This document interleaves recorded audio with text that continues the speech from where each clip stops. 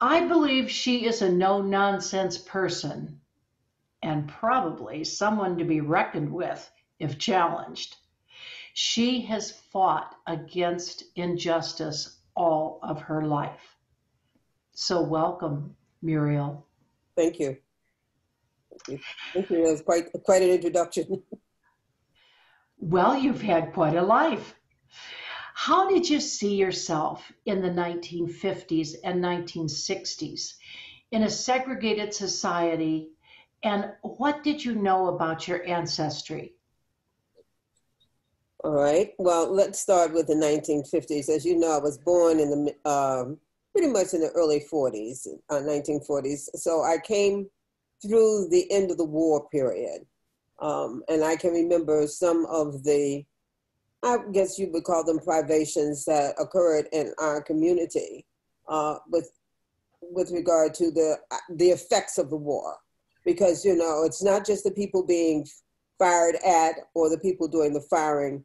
Everybody who is in a war zone is a victim of war. And when the men, at that point, they were pretty much men, came home, or when they come home actually, they are oftentimes bringing the war with them. It comes with them psychologically, it comes with them socially, and it certainly impacts them economically. And I saw that as a child, not understanding some things that I was looking at. So as we go through the 50s, I guess you could say I've always been an observer. One thing I would like to say, in my neighborhood, which was, we considered ourselves middle class. Everybody that I knew had a job, and most people had two jobs. That is, the mother and father both worked, and people were reliable. We didn't have too much of what I would call social fallout. But as you went down the street towards Sherman Avenue, there was a house which was inhabited in the basement by a group of men, and they were not so old, and they were alcoholics.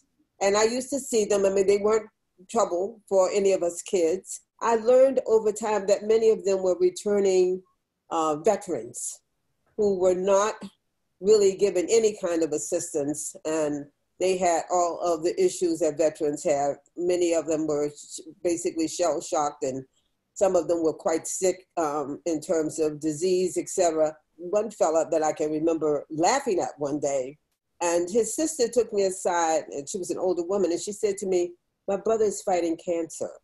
My brother has never been straight since he returned from the war." And I began to understand that there were levels and layers to what I was observing, and that, you know, I couldn't just go at first blush with what I thought I saw. So that began the process. Now, the second part of that is that I come from a family that was very organizational minded. My grandmother belonged to a lot of organizations, scores of them. And we went to a meeting every day. Sometimes we went to it 3 times a day. My mother couldn't find a job in Washington. She was off in some other part of the country as a teacher.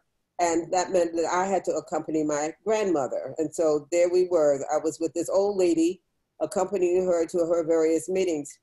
I resented it, and a lot of times I was angry, but I learned. I learned about organizations. I learned how to put a meeting together. I learned about how to ensure outcomes. You know, a lot of people think their meetings are the work, but no, the meetings are simply the glue that occurs between the work that you're supposed to be doing before you get back to the next meeting. I learned a lot of things. I learned the importance of civic responsibility. Early on, even before I got involved with civil rights organizations per se, I was in something, I was looking it up the other day. It was called the biracial committees. And a lot of people don't know about the biracial committees, but they existed. Some of them were offshoots, I guess, of progressive people. I'm not sure what their backgrounds were, but everybody that I knew there was something very wrong with the way Black people were treated in the country. And so I joined them, and I can remember at a young age being fairly disgusted with their slow pace. And so I pretty much decided, well, that was that. I wasn't going to go back to any of those meetings. Picking up behind all of that, I mean, I was in the Brownies. I was in the Brownies before I was officially able to wear a Brownie uniform. I was going to the Brownie meetings with my girlfriends from the time I was about 5 years old until 7. Now at 7, I could get a uniform. That was a proud day. And I stayed in the Girl Scouts until I got to be in the Senior Scouts. And I loved the Girl Scouts. And that taught me camping. That taught me how to live rough and not feel like it was an uncomfortable way of living, because actually it's living the way people live who don't have conveniences. So you learn how to wash in the river. You learn how to be careful where you dig your latrine. You learn how to cook over fire. You learn all those kinds of things. And you learn to beat your mattress before you got in it, so that if there was anything else in the mattress, it had an opportunity to escape. So these were things that as I went through life, or as I have gone through life, these things have helped me, maintain balance. In 1957, I was very active in the Luther League. I mean, I went everywhere in Maryland. I went up to what they call the Hill counties. I was in places where, in one case, we were developing Luther League chapters, and this woman who was very well-to-do had me come and stay with her. I was separated from the other people. I might say that my little Black church was the one Black church in the entire Maryland Synod. So we were always like, a drop of pepper in a salt shaker. And so we were easily identified. The point that I'm making with this story is she asked me to come and stay with her. And in the course of my staying with her, because I really didn't understand, well, why am I over here with you and they are over there? She said something to me that was not further explained. She said, they won't come for you here. And I began to understand that maybe there were some people who weren't pleased with my presence, and that she was she was extending her protection by name and reputation for my safety, which I immediately appreciated, but I didn't have a context for it. That's one example of, my understanding that everybody that didn't look like me was not an enemy, and everybody who didn't look like me was a problem. So as we proceed through the 50s, I had an opportunity to travel to Guyana, which at the time was British Guyana. And in 1957, that's what they call the changeover. That was moving from being a colony to what I would say was a state of relative freedom. But as you probably know, all colonies sort of remain in a neo-colonial state, even at this day, because all of the institutional structures, the institutional thinking is prevalent throughout the system. So there are lots of little pieces and lots of gaps in terms of how we look at things. But in any case, I was in Guyana, and the newspapers, which were controlled by colonial interests, were just running amok with regard to the communist takeover of Guyana. Well, nothing could be further from the truth, but nonetheless, propaganda serves to galvanize people, to get them excited, usually about things that are only partially true or vaguely true, but not substantially so. But in Guyana, I got an opportunity to see a couple of things that began to put me in a way of understanding myself, my people, our conditions. I went up, I think, every river that Guyana has. In one of those river systems, I saw in the distance some very, very tall palm trees, very tall. And they were taller than the palm trees generally lining the banks. And I asked, what did that symbolize? Who was over there, et cetera? And I was told those were Colombos. Well, the Colombos, as I found out later, are where the Maroons, or people who ran away from slavery, moved to stay out of the way of the enslavers. And they were usually in marsh territory, hostile territory. When I say that, environmentally hostile, I mean, you had to go through the snakes and, up there, the tarantulas. I'll tell you stories about the tarantulas, and all kinds of creepy, crawly things. But nonetheless, that's how determined this group of people, or these groups of people, were. And so I was looking at my first Colombo. And then, of course, when I got to graduate school, I had the opportunity of studying of them. And some of them became very famous. Some of them were able to maintain themselves for decades. And in some cases, they were never reconquered. Those slaves were never recaptured. So when I came back from Guyana in '57, I was pretty much fired up about wanting to know more. I was always a reader. I was an avid reader. I had been reading since I was about 4 years old. When I was 12, I had read every book in the children's section of the Petworth Library.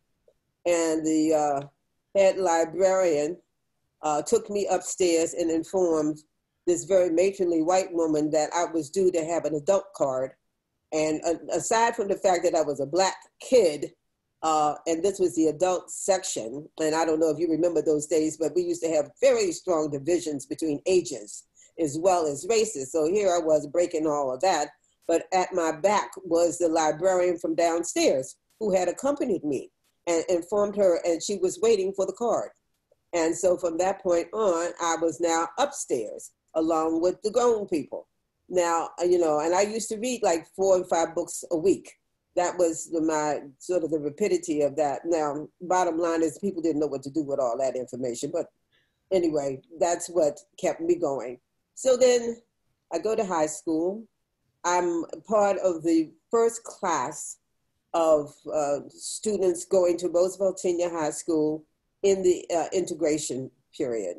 Mrs. Wells, who was our principal, actually hated us, and she was part of a congressional inquiry in terms of, well, what is this integration thing going to mean for your school? Now, Roosevelt High School was a very prestigious high school.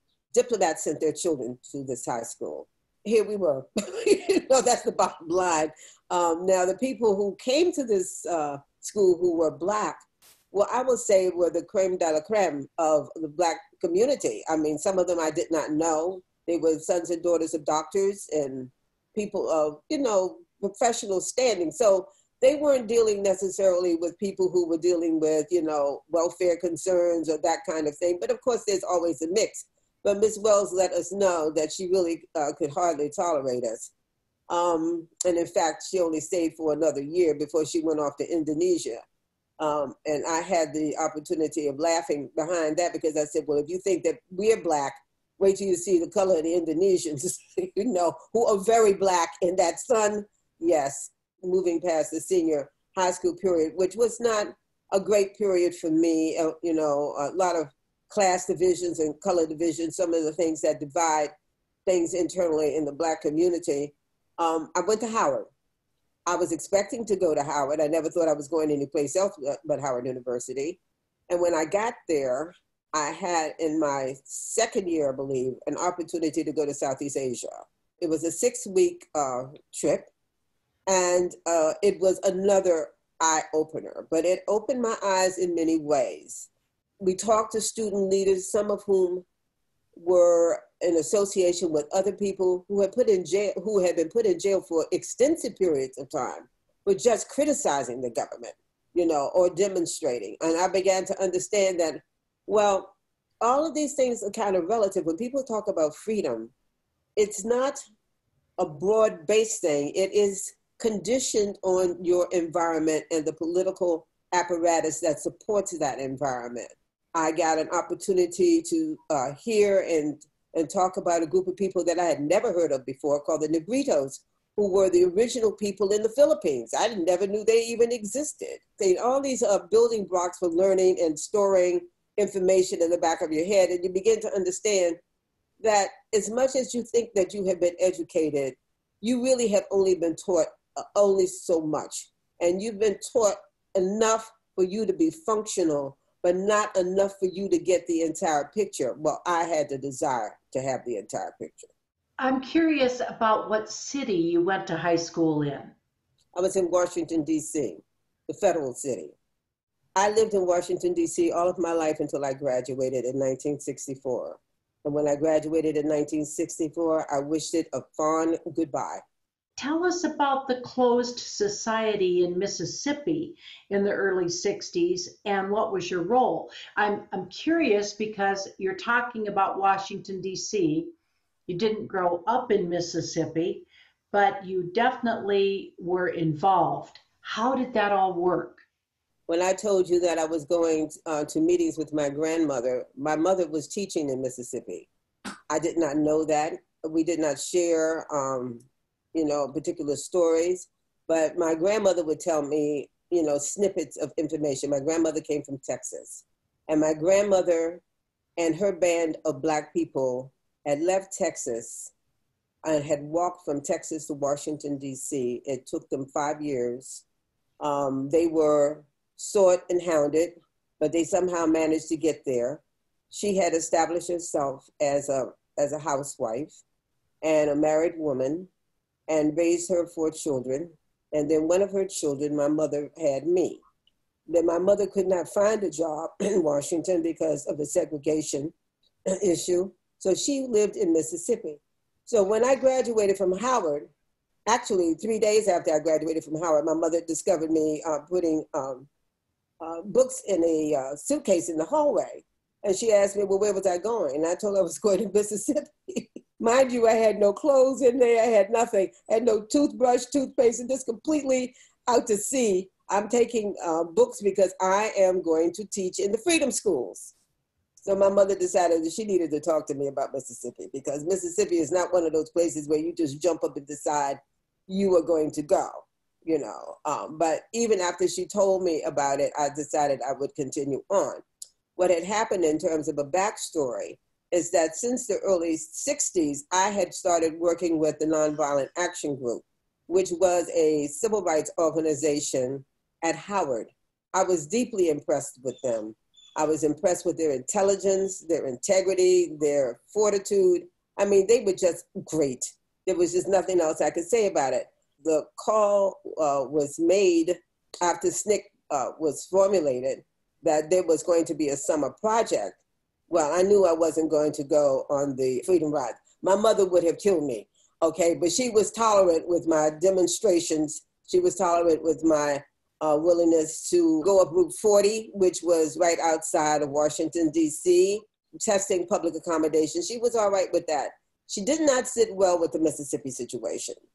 Nonetheless, I was going to go. I had been indoctrinated. I was committed, but nobody can prepare you for Mississippi. I mean, it's like being prepared for war. They can only tell you the theory, okay, but you have to experience that.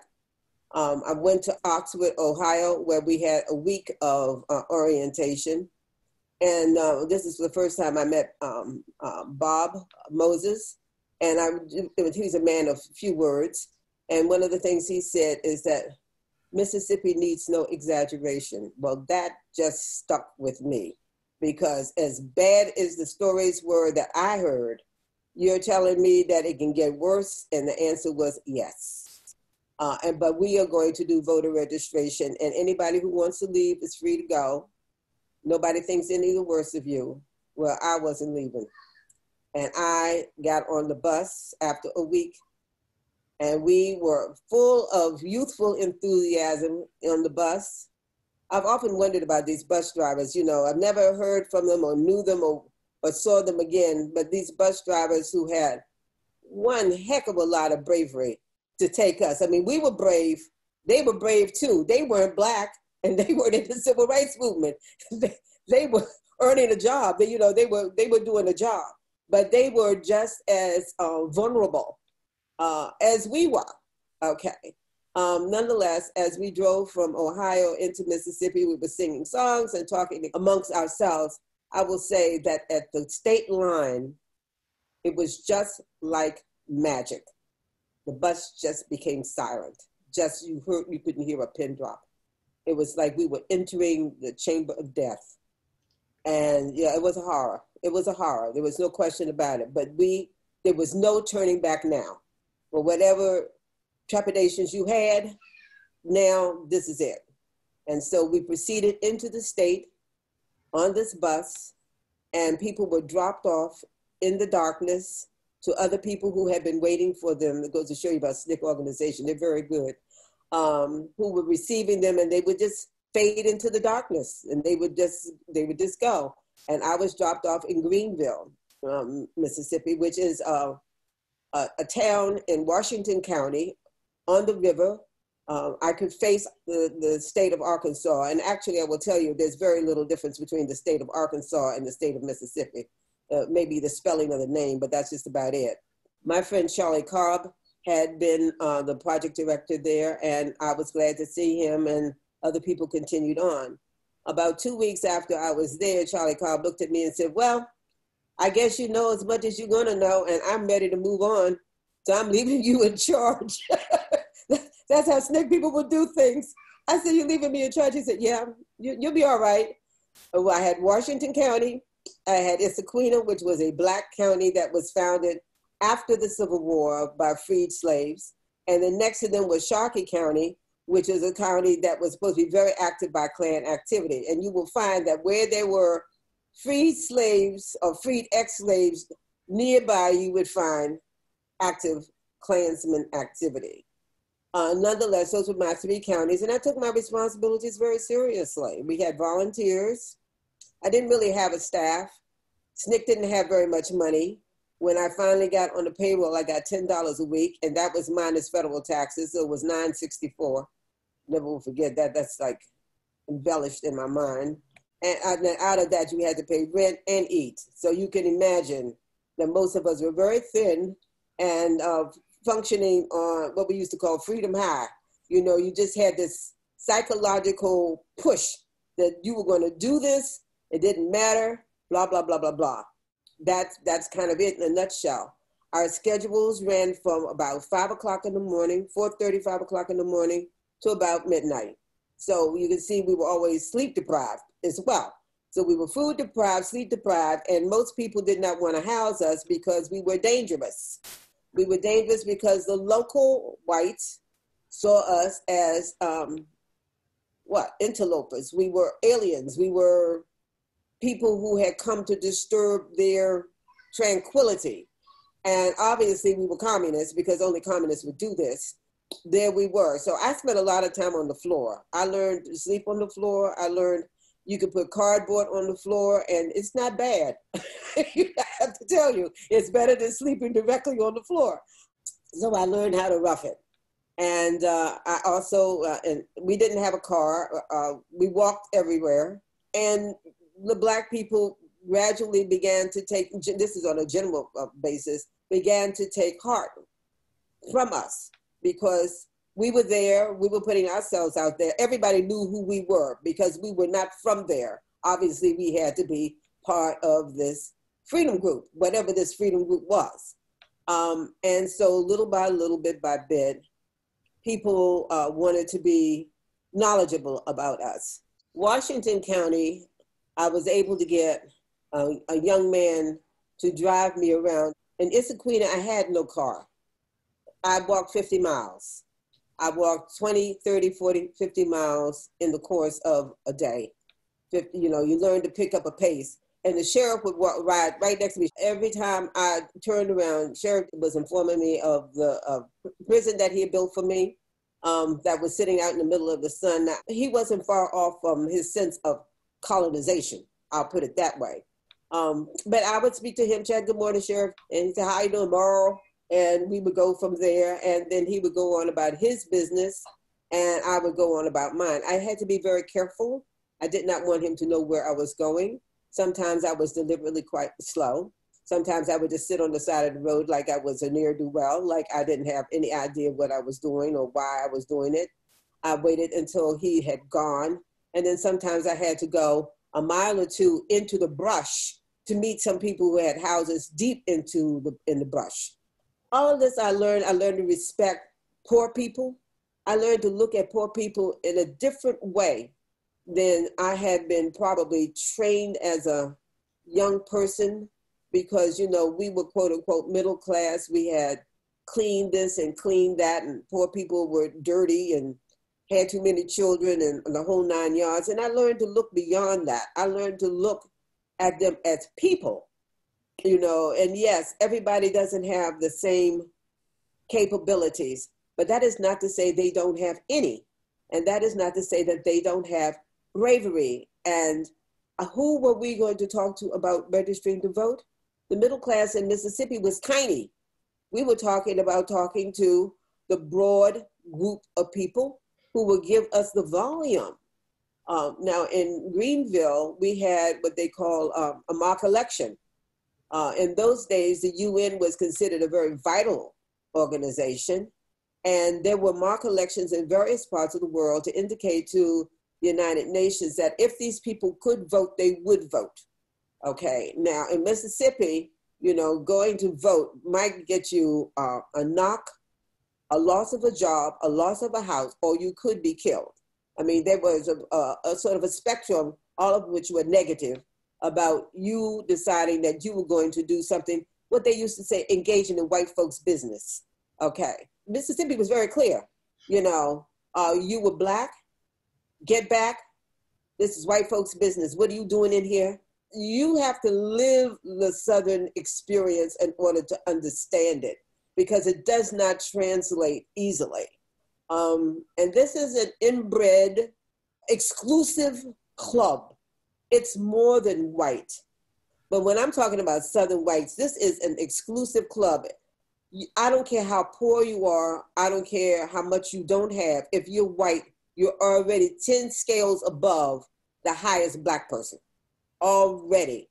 I've only seen this repeated in South Africa, which I studied when I was at Howard, when I was doing African studies. To make a long story short, I survived Mississippi. But Mississippi was very, very difficult, very hot. People were getting killed all the time. You really had to watch your step. And the people that they were killing were not necessarily civil rights workers. They killed them too. But they would kill Black people with no hesitation. And in fact, I learned to understand in Mississippi, there were counties and towns, these counties that have all these glorious names. They're some of the roughest, toughest places you could ever want to go. The only thing I can liken it to, and I will just say this and let this ride for whatever it's worth. When the Jews were in trouble in Germany in the 30s, and everybody turned against them. Now, I know people are going to say, oh, well, I didn't, no, my family. Okay, let me put it this way. Most people, 98%, maybe 99% of Europe turned its back on the Jews. Okay, now, and not only did they turn their backs on them, they were openly hostile. We look at the Germans being the perpetrators. Well, in some cases, when they went into what they call occupied countries, they were simply the facilitators, because the local anti-Jewish activity was sometimes even worse than what the Nazis could have imported from Germany. I just finished reading a book about one of my favorite heroes, Wallenberg, and I'm telling you, that book just bends your ears back with what was going on in Hungary. And so when people tell you they don't know, there are analogous or parallel situations that will bring this information forward. There is no excuse for people not knowing and pretending they do not know. Slavery was hell. World War II was hell. It was particular hell for the Jews because they were identified for extermination. We have people in this country now walking around talking about, you will not replace us, and walking around with their torches, and they're talking the same stuff. They're talking the same stuff. And I'm thinking, well, is there no standard that we are going to have in this country? I may not like you, but it's not my prerogative to decide that I should be able to kill you. I should be able to kill you because I don't like either how you look, or what church you go to, or what synagogue you go to. What kind of foolishness is that? This country is an immature country. We have to grow up. There's freedom, but there is also a level of morality that you're going to have to, and I say you, I'm talking about universally, you're going to have to espouse if we are to go forward, if we are to survive. Do we have to spend all of our waking days fighting each other and killing each other? That's absolute stupidity. And that's not very far from the cave days. Okay, so I've finished preaching. Okay, I'm done for right now. The Council of Federated Organizations, let's talk about that a little bit. It was first formed in 1961 to support jailed freedom riders. I knew about the Council of Federated Organizations when I came to Mississippi, because we were oriented to know that several organizations had come together to create an umbrella for functioning in the South. Why was this umbrella necessary? It was strategic, actually. It looked better. Certain places like the NAACP had a very fine apparatus for getting out information. And I think at that point, the NAACP and the Legal Defense Fund were all together. They had not separated at that point. We had the Congress of Racial Equality. This is before Roy Ennis. This is when we had the notable Mr. Farmer, who was quite a fine person. And then, of course, we had the Student Nonviolent Coordinating Committee. Now, I will say that most of the sense of COFO, that was the acronym, was SNCC oriented. They were young people. Many of them were local young people. Young people are very interesting because, first of all, young people are very hard-headed. You know, they're very self-directed. They have a very keen sense of knowing what they think needs to be done.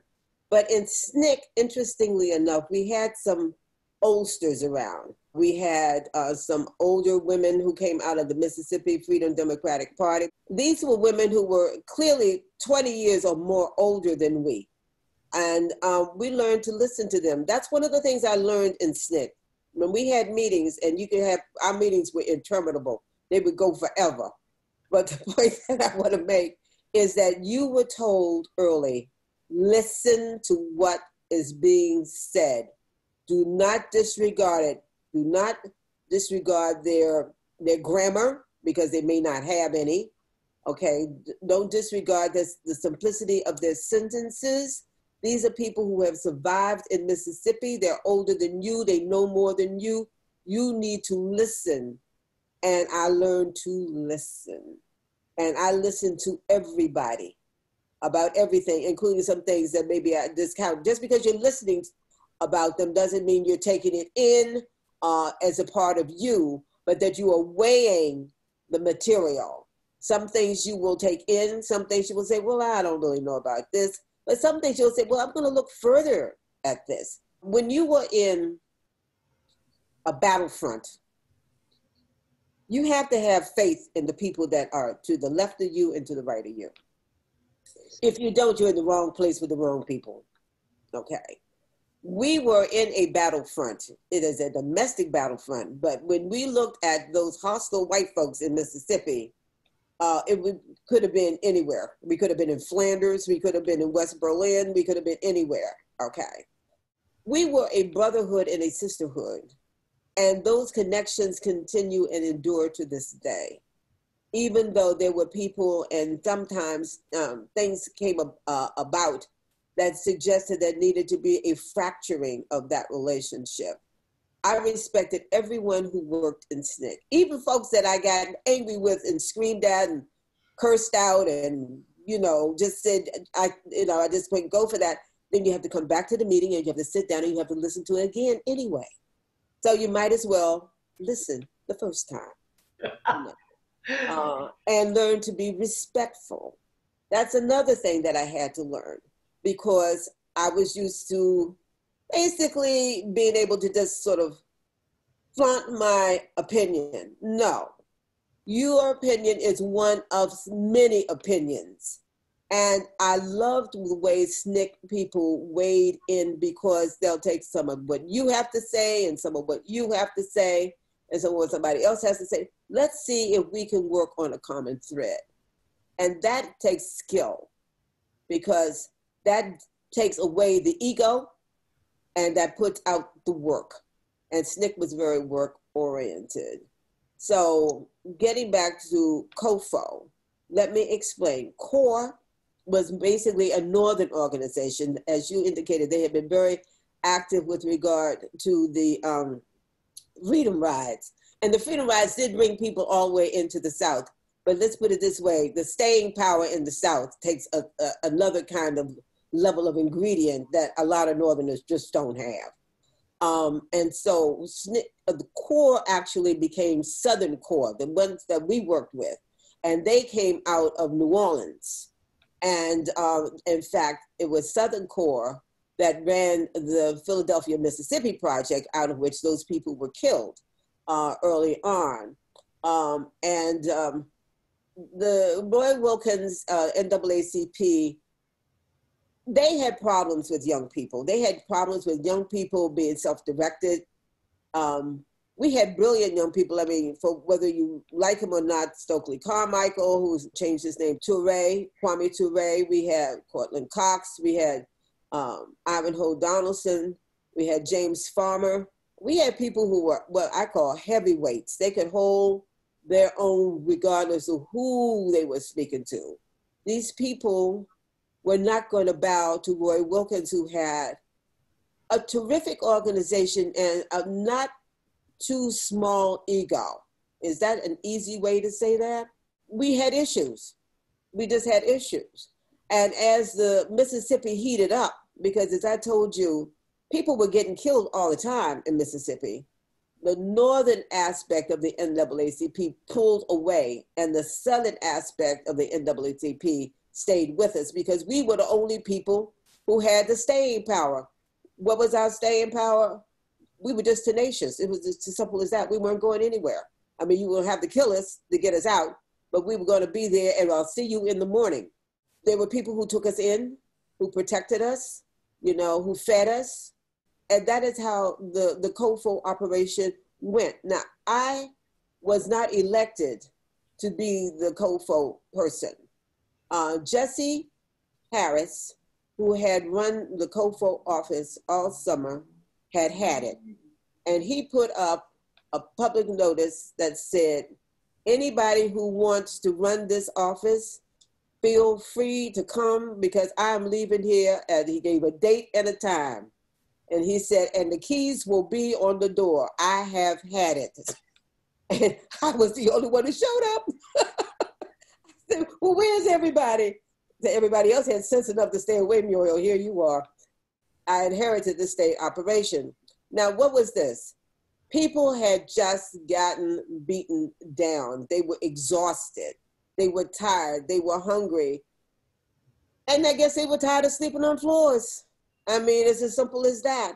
I mean, I used to sleep, our office, at a certain time, I had to put my feet up because the mice would be running back and forth on the floor. I used to say, well, here's the mice baseball game starting up. I mean, you have to laugh at some of this stuff because it was really weird. My mother I never told my mother some of this stuff because she would have said, well, what is wrong with you and why are you still there?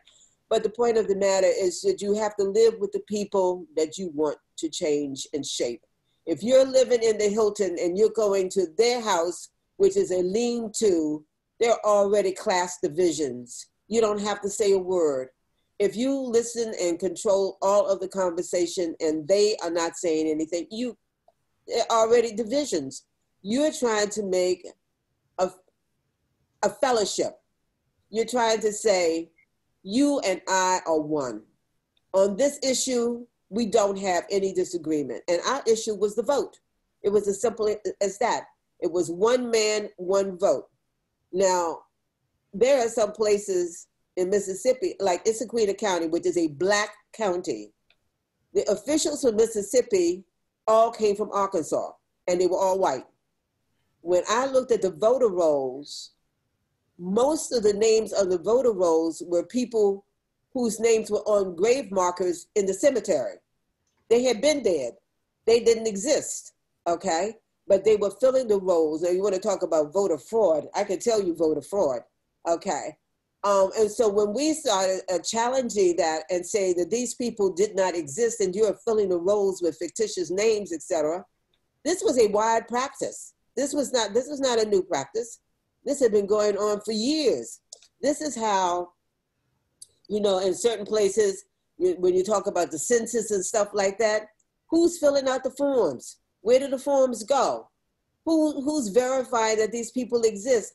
Oh, there's a whole thing of fraud that just goes back years and years and years, but it's not fraud on the part of people who try to get the vote.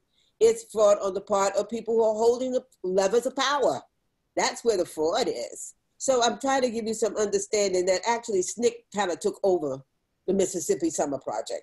Tell our listeners again what SNCC stands for. What are the letters and what is this?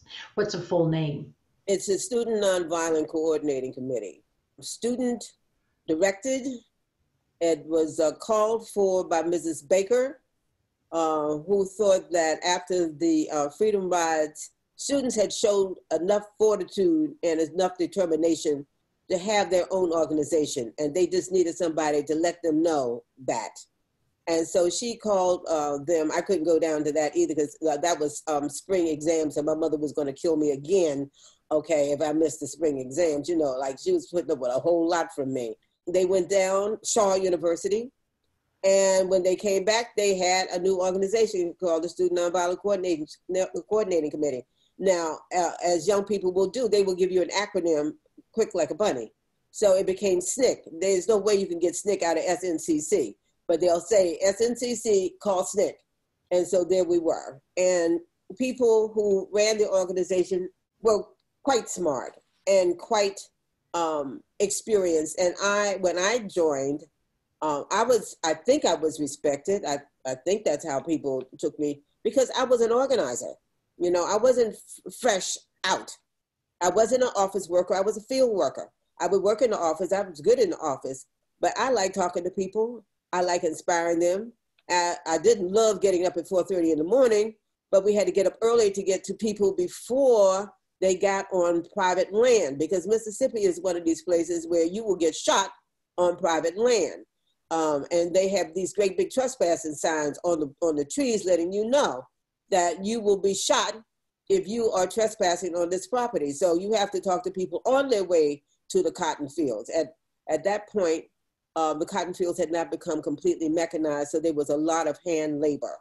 And we would meet people on the roads coming in.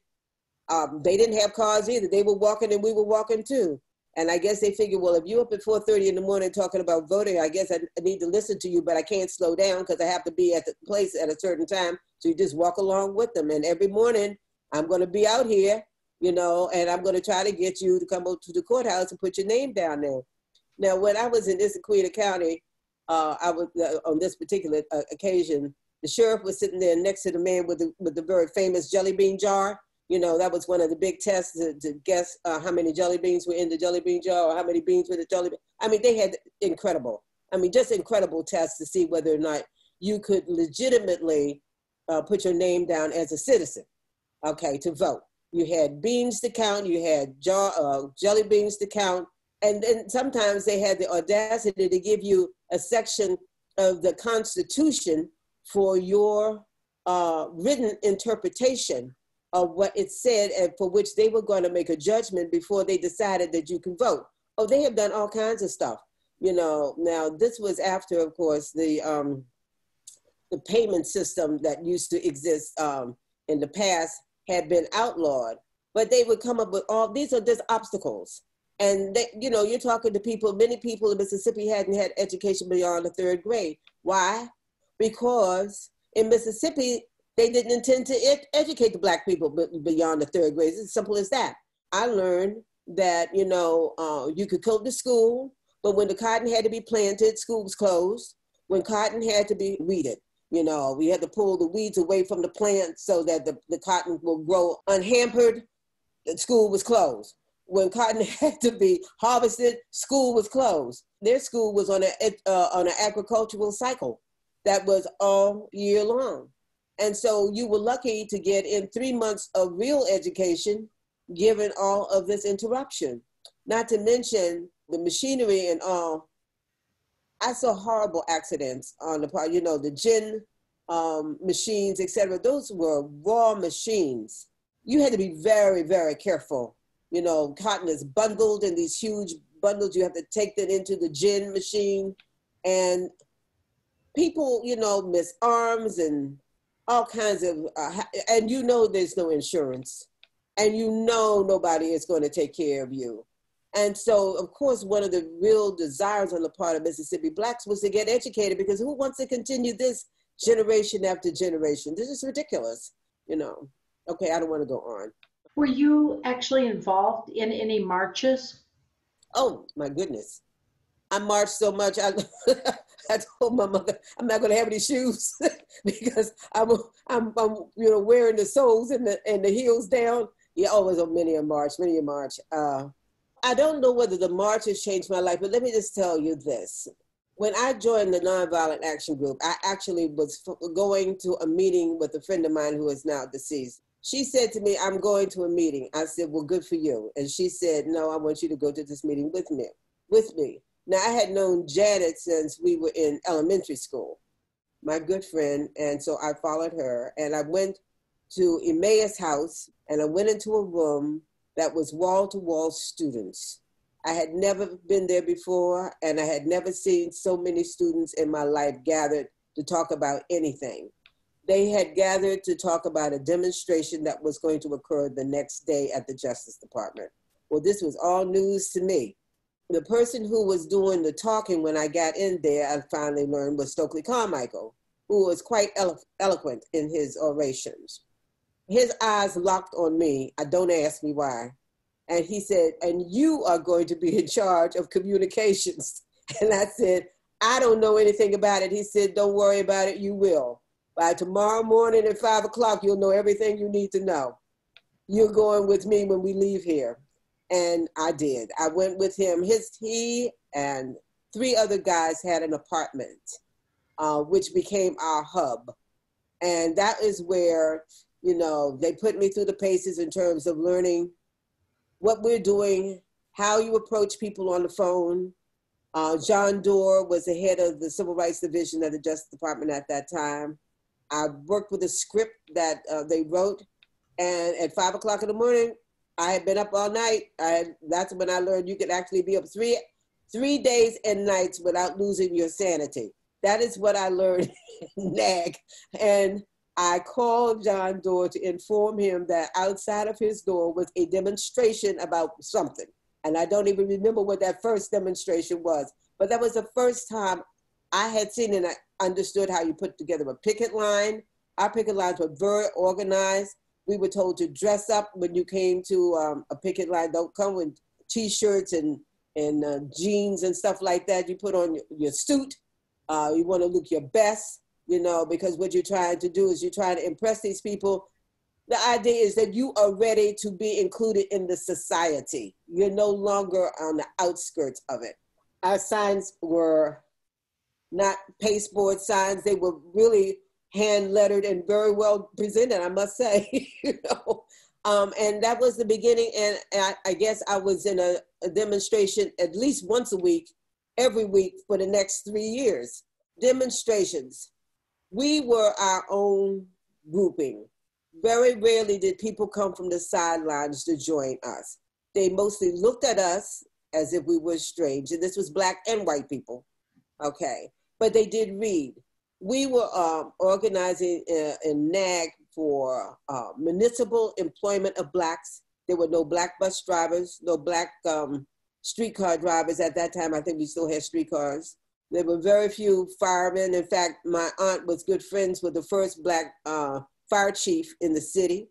So jobs were very restricted. So we were demonstrating against that. And then Howard University was dealing with a huge construction project. I mean, it was huge. And there were no Black people on that construction project. Well, Carmichael said, well, we're going to have a picket line around this one. And certainly we did. And of course, President James Nabert was about to have a fit because every time he looked up, we were like mosquitoes. You understand what I'm saying? And he was tired of scratching and we were giving him plenty of itch. That's how it grew. You see it, you saw an issue, you brought it to the group made a decision, is this something we're going to take on? There was Glen Echo Amusement Park. Black people couldn't go to the park. And then at some point they said you could come on Wednesdays. Well, come on, people. So we were demonstrating at Glen Echo. And we had a very interesting mixture. A lot of our students came from American University, George Washington University, Howard. I'm trying to think of what other schools were there. But these were basically well-heeled white kids. who were running with us. I mean, these kids, you know, they lived up and down Connecticut Avenue. They had money, and they came from very liberal families, and families were very supportive of their work. And this was, you know, what, 1961, 62. So by the time I got to Mississippi, you see, I was an old hand, you know. Mm-hmm. Well, you were on the front lines really during the 1960s. All of you were really risking your lives in many ways. That's true. So, do you have any other stories or recollections that you could share with us? Oh, I have many. I mean, I've had the shotgun in the face. I mean, I've had all kinds of things. I mean, I've investigated murders.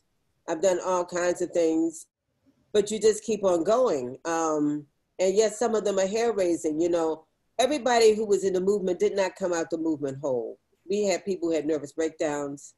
We had people who became alcoholics. You know, not a whole lot, but, you know, it was significant, and they were our friends. You know, there were people who just got shattered.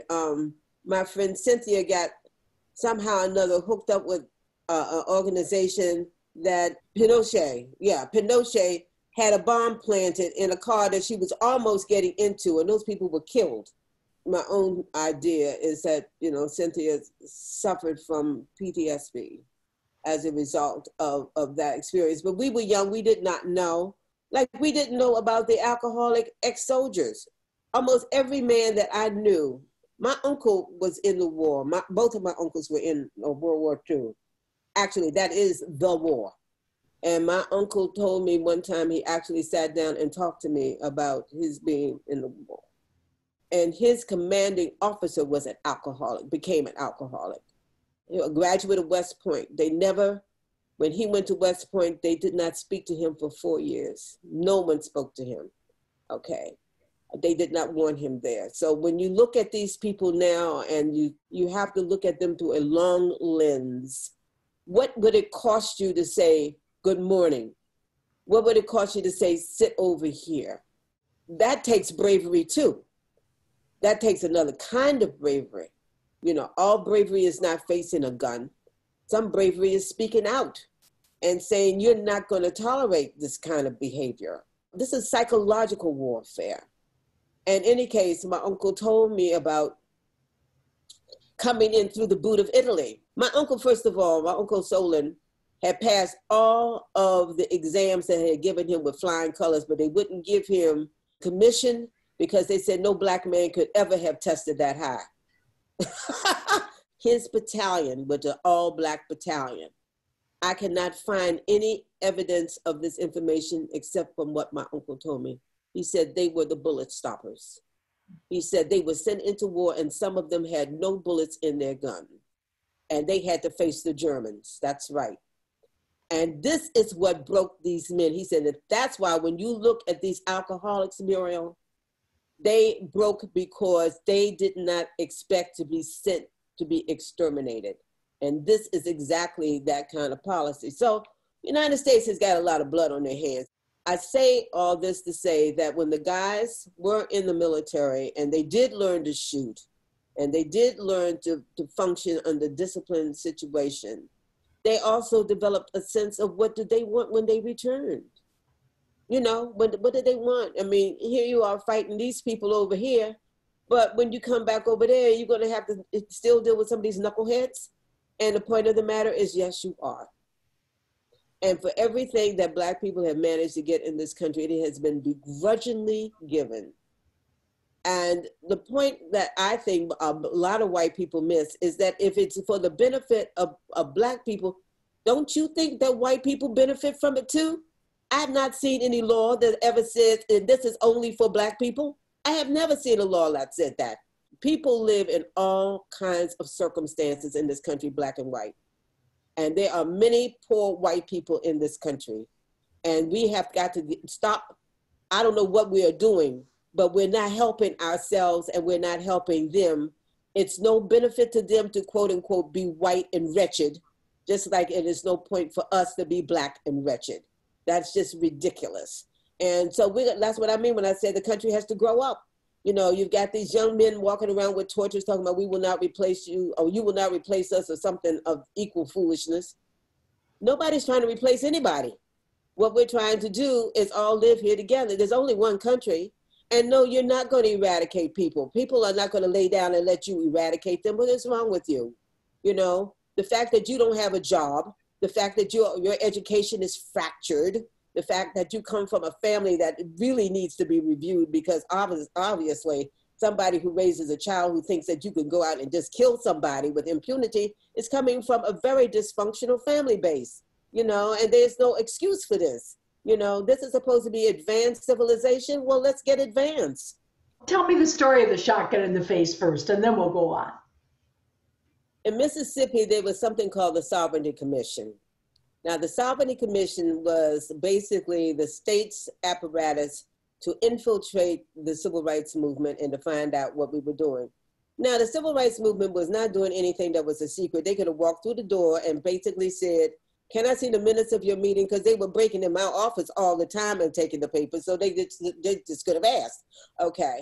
But they hired particularly Black people to quote unquote find out what those communists were doing, because they were convinced that they, like I said, they had to be communists. And I said, you know, nobody has to travel 8,000, 10,000 miles away to tell me that I've been mistreated in this country. Come on, people. Anyway, the point of the matter is there was a man who I ran into in Jackson. I don't remember his name, but he was identified to me as a member of the Sovereignty Commission, and that I needed to be careful. I was in a restaurant. Actually, in Mississippi, you could eat and dance. I was in a restaurant and I was dancing with a young man. We were laughing and we were having a good time, and I turned around and this man had pulled a gun in my face.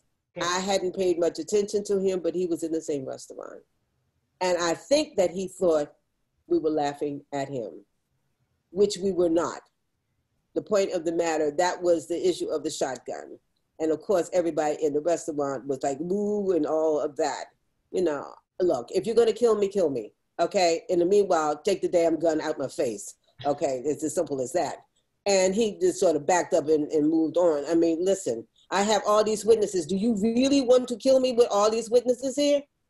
Because all your white friends are not going to save you. You are going to Parchment. You do understand that, right? Okay, fine. Thank you very much. That was one instance. You know, I've had other instances where I've had to face lethal weapons. It's not a good feeling by any stretch of the imagination. But, you know, you can't wither because the ball is in their court. So the question is, what are you going to do? Okay? I'm not going to insult you. I'm not going to infuriate you. But I'm going to let you know that I'm not going to wither because you pulled out a lethal weapon. You understand that? Okay? So that's the example that comes to mind. Now, I will tell you another example that was more withering to me than the shotgun in my face. I called a meeting. I don't remember what town. Mississippi's got lots of towns, lots of settlements. They're so small that they aren't even on the map. And I called it at this little church way over into something or another. Well, I get there with my white cohort from the office, and there's a bunch of white men sitting there waiting for me. And this is night. And they're not happy. And I'm not either. And I asked them, what are you doing here? And they wanted to know, you know, we had this back and forth. What are you doing here? I'm having a meeting, but I don't believe I invited you. I did not provoke them because it was simmering right at the top. But I said to them, you're not invited to the meeting that I'm having. They said, well, you called for a meeting of mechanized cotton pickers, I think it was, because these people handled that part of the machinery. I said, I may have, but I was not expecting you. And as far as I'm concerned, you are free to go. And at some point they turned around and left. But I will tell you, I was very, very nervous about that because there was like 12 to 15 of them, and there was me and Russ. And Russ was a little old skinny white boy. He was no backup whatsoever. You know? And I weighed 105 pounds. So, you know, between the two of us, that was going to be something. I ran into a police car once in a town. I've had this experience before. I can be very dramatic. And I ran into the police car, and it was accidental, of course. And by the time I finished my drama episode, the policeman said, just get back in the car and go about your business. for which I was glad that happened. I handled the bodies that came out of Philadelphia. I did not physically handle them, but I was in the SNCC COFA office when Rita called and said that she had a special coroner standing by to receive these bodies because the state of Mississippi had indicated some foolishness in terms of these three fellas basically either killing themselves or accidentally these deaths occurred. It was ridiculous. And one of the things I have to say about this, they don't mind looking stupid. That's not a problem. You know, they just want you to just accept it. That's what they want you to do. And so my job in that regard was to facilitate the transfer of the bodies into Memphis. That's where the coroner was standing by to review. I had the occasion to speak to the coroner, and I will tell you, I don't remember all that he said, but I do remember he said he has never seen anything like this. He's never seen this kind of bestiality and brutality. James said there wasn't a bone in his body that wasn't broken. What kind of beasts are these? Even wolves don't do this. And this is a system that has been functioning in this country for over 400 years that has seen some kind of justification. I was telling my good friends at the Brooklyn Society, I said, people come out of church and would go to a lynching. I mean, it was like there was no second thought that maybe this is not something we should be doing. There's a lot of, I'm going to put it with ignorance. I'm not going to give it fear, because fear, you have to know what you are fearing. I'm going to say it's ignorance because there's a void of information. And they don't want to fill that void because they'd rather not know than know. And so we have a lot to do with our education system because it has failed unbelievably. Not everybody, you have to educate yourself as well as go to school. You know, the teachers can't do everything, you know. And some of us come from families that are ignorant. That's what teachers are supposed to do. They're supposed to help students take these steps, not what you are to believe, but you are to search for the truth. That is your job, you know? And students are very special people because they've already said, I want to know. It is the teacher's job to provide the impetus for that, the support for that. And I tell them, you can read anything you want to. Only when you know what they're saying can you refute what they're saying. You can't have one conversation and he's having another conversation and other people are in the middle and they don't know what the devil to make out of either one of you. Why aren't you proud of something that makes some kind of sense as opposed to walking around with people who are threatening other people? What is wrong with you? What is there about your sense of who you are that would give you the prerogative of thinking that you can intimidate people into silence, into submission? Who are you? And the other thing I wanted to say before all of this closes out, you know, the Germans who went behind Hitler, you know, there was a point at which Hitler said, they don't deserve him, they deserve to be bombed. Okay, there was a point at which when the Americans and the Allies were bombing, they had bombed Berlin, they had bombed a number of places, and our boy Goring would say, oh, those aren't bombs. Yes, they were bombs too. People were dying. Do you understand what I'm saying? I'm talking about German people. And he swore that the Allies would never bomb German territory. Well, here come the bombs, okay? The bottom line on that, Hitler went off and left them. He went off and left them. He killed himself. He said goodbye. He didn't want to be bothered with them. They don't deserve him. People who think that you can get on top of somebody else also think that they're going to be part of the exceptional group. Let me tell you something. All you have to do is read history. You will know there is no exceptional group. Once they have finished eating, beating, and killing one group, they turn on each other. That is how the story goes. And it has been going that way for eons, okay? You, whoever you are, from whatever foolishness it is, put your head in a book, stop stomping around and looking foolish, stop going over to the Ukraine and trying to learn how to shoot so you can come back here and start a class war. We all have enough problems. We got COVID, we've got problems with our educational system, we've got our own problems, and we need all of the intelligence together, not separate, okay? All right, I'm finished. What would you advise for the next steps for the Black Lives Movement? I think the Black Lives Movement people need to be organized better and differently. SNCC needs to come about again. It needs, you need to have a headquarters, and yes, they are going to come in it. They're going to blow it up. They're going to firebomb it. They're going to do all of that. But you need to have an address. You need to have a place where people can come and gather.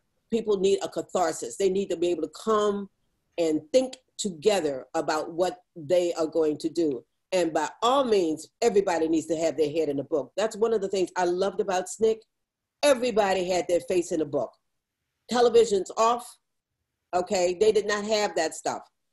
Everybody that I knew, including the ones who were struggling with their third grade education, were trying to understand what people of renown, people of experience were saying about the subjects that they were trying to get through. None of this stuff is new. Human beings have been struggling against oppression the entire time. It's either been a king, or it's been a gang leader, or it's been a this, or it's been a that. Why do people want to continue that? I do not know. Some of us do not want to continue that. And I think that people who think need to think about what they're doing and not just react. I'm looking at these fires in California and Oregon. When you have to move 500,000 people out of the way of a fire, don't you think you have something significant to deal with? When you are moving between either fires or landslides, don't you think you have something that you need to pay some attention to? And the people that you keep sending to Congress who are telling you, oh, don't worry about it, it's okay, oh, they're just making that up, oh, that's propaganda. Don't you think you need to change the people who represent you? Don't you think you need to make some visitations to them and let them know, if you say one more stupid thing, you will not represent us not another day, okay?